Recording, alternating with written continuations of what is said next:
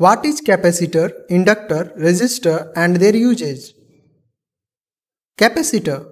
A capacitor is a two-terminal electrical device that can store energy in the form of an electric charge. It consists of two electrical conductors that are separated by a distance. The space between the conductor may be filled by vacuum or with an insulating material known as a dielectric. The ability of the capacitor to store charges is known as capacitance.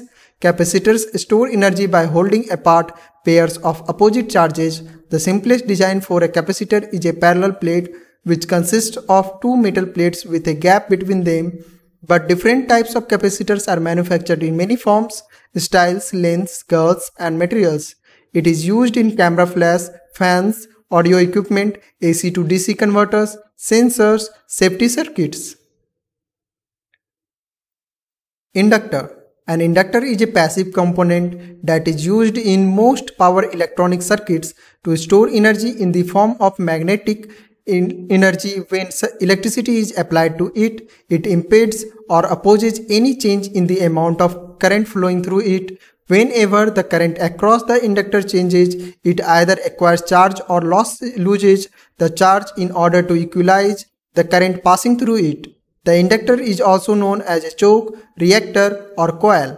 Inductors are used for two primary functions: to control signals, to store energy. Inductance is defined as the ratio of the voltage to the rate of change of current.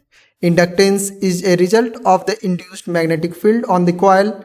The SI unit of inductance is Henry, and when we measure magnetic circuits, it is equivalent to Weber per ampere. It is denoted by the symbol L. Inductor is used as tuning circuits, sensors, store energy, induction motors, transformers, filters, chokes, ferrite pads as relays.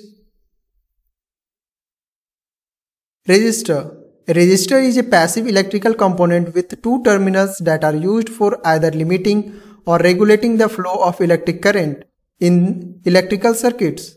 The main purpose of resistor is to reduce the current flow and to lower the voltage in any particular portion of the circuit. It is made of copper wires which are coiled around a ceramic rod, and the outer part of the resistor is coated with an insulating paint.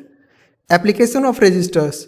Wire-wound resistors are used where balanced current control, high sensitivity, and accurate measurements are required, like in shunt with ampere meter.